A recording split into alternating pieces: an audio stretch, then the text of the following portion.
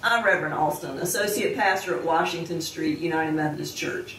My devotion today deals with the troubled times in which we find ourselves. We've been facing a pandemic of COVID-19 for months now.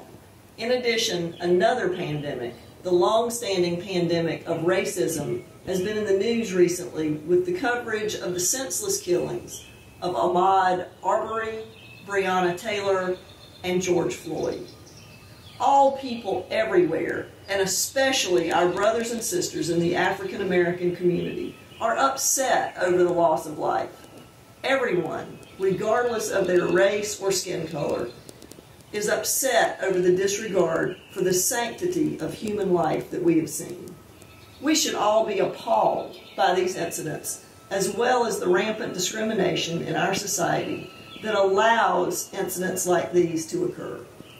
Friends, we are all equal in the sight of God, who created us and calls us beloved children. We are not only loved by God, but in response to this great love, we are called to love everyone. Jesus, God in the flesh, both modeled and taught this love because love was of utmost importance to him. In Matthew 22, verses 34 through 39, he is asked, "What is the greatest commandment?" And he responds, "You shall love the Lord your God with all your heart, with all your mind, and with all your strength." That is the greatest commandment. And the second is like it. You shall love your neighbor as yourself.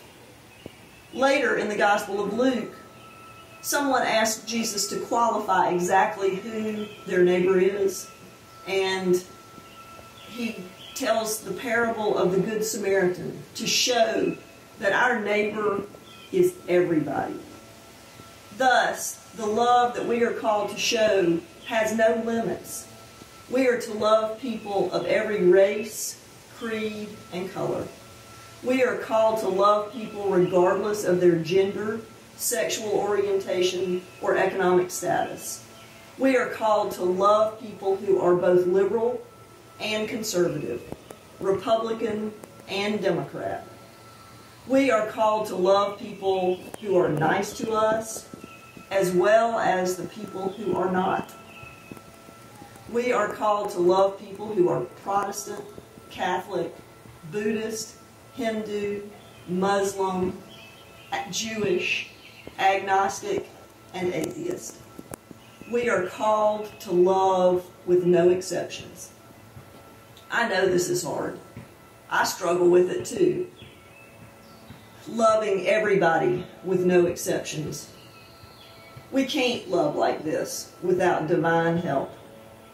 As we grow in our faith and the Holy Spirit in us gives us the power to love like Jesus did. To help us grow in our ability to love like Jesus, the reconciling team at Washington Street is proposing that everyone in our congregation and any of you who join us virtually to read a book called Love Without Limits by Jacqueline Bussey.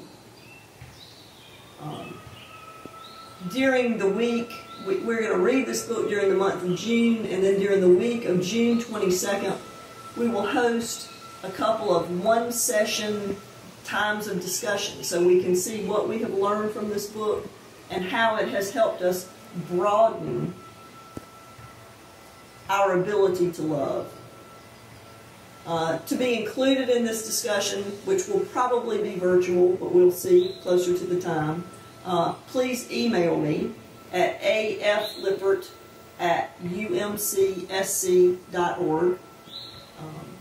In this time of pandemic and polarization, I urge you to love without limits. Let us pray.